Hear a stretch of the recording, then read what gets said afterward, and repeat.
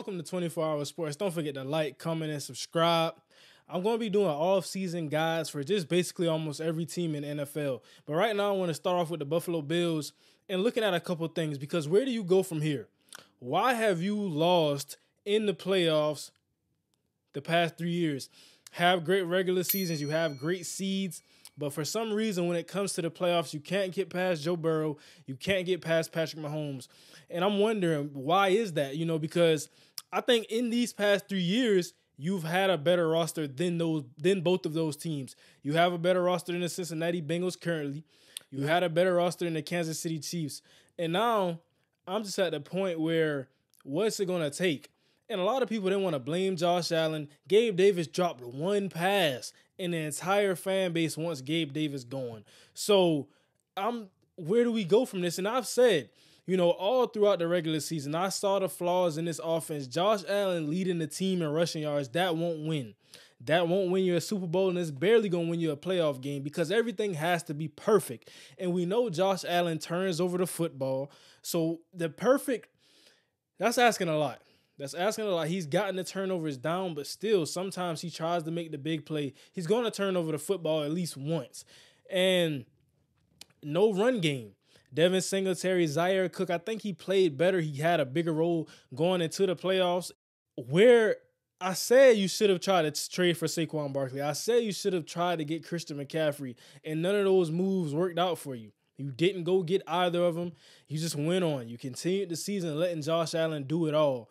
And that's only but so far that can take you. Let's really deep dive and look at it. We playing against Joe Burrow. We playing against Patrick Mahomes. Those guys, at least for the next 10 years, will be one of the top 3 or 4 teams in the AFC. So we got to go through them regardless. Looking at it, I think this is your window, because the difference is Patrick Mahomes, he has a team-friendly deal, so they're going to be able to put talent around him. Travis Kelce, he's going to be there for a little while. And the defense, I like Steve Spagnuolo. I like how he calls that up. But that's the difference, though. We look at the Cincinnati Bengals, we look at the Kansas City Chiefs, and their defense makes big plays in big games.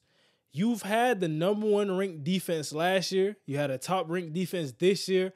But in the big games, why can't you stop nobody? Last year, you couldn't stop Mahomes. You had a lead in the fourth quarter with less than a minute left. You gave it up. Against the Cincinnati Bengals this weekend, couldn't get a stop. Joe Burrow, they're going down the field. They ran the ball. Surprisingly, they ran the ball. They had offensive linemen out, 3 starting offensive linemen out. They just getting guys in there, and you can't move them off of the football. You can't move them off the point of attack. Can't get a pass rush, and that's why you get a Von Miller, and he got hurt. But let's stop the excuses. Von Miller wasn't going to save this. Offensively, like I said, no run game. Defensively, why does every time we get in a big game, something has to change? And I understand, you've had a top-ranked defense, but we're not judging the Buffalo Bills on what they do in the regular season. Nobody cares. We care about how can you stop Patrick Mahomes and Joe Burrow? Because if you can stop everybody else and you can't stop them, it don't even matter. So, Leslie Frazier, he's on the hot seat. A lot of people want him going in Buffalo. A lot of people want the offensive coordinator going. And I wouldn't say deservedly so, but I think when you look at the big games, those guys have underperformed.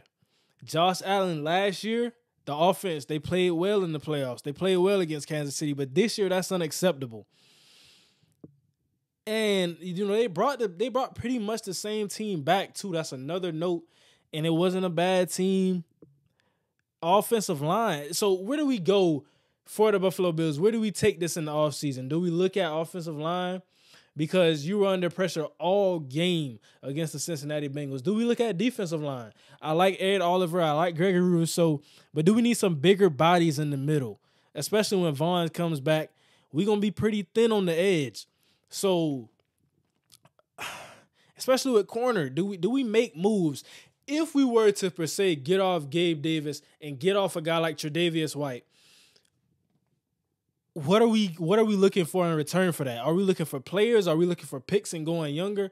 What's the return going to be on that? And I don't think that either guy's trade value is particularly high.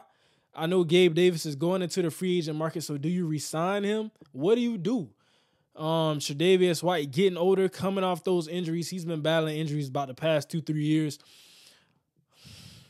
I just look at it, so I think the first thing is you have to establish a running game. And that's why offensive coordinator may be a guy who gets replaced. Get a guy who has the identity of a balanced offense.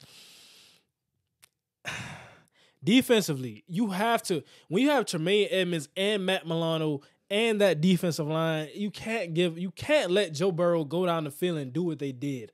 That's why I'm stuck for words, because it's an all-time underperform. I don't understand. I can understand if you lost the game, but I don't understand how you lose in the fashion in which you lost.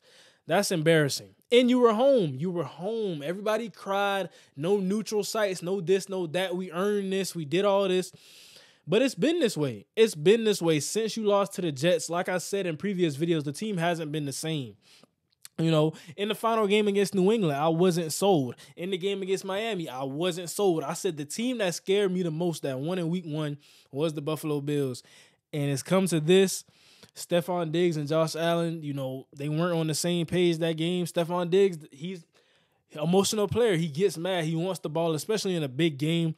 But it didn't get done. He didn't get it. So now it's just, where do we go from here?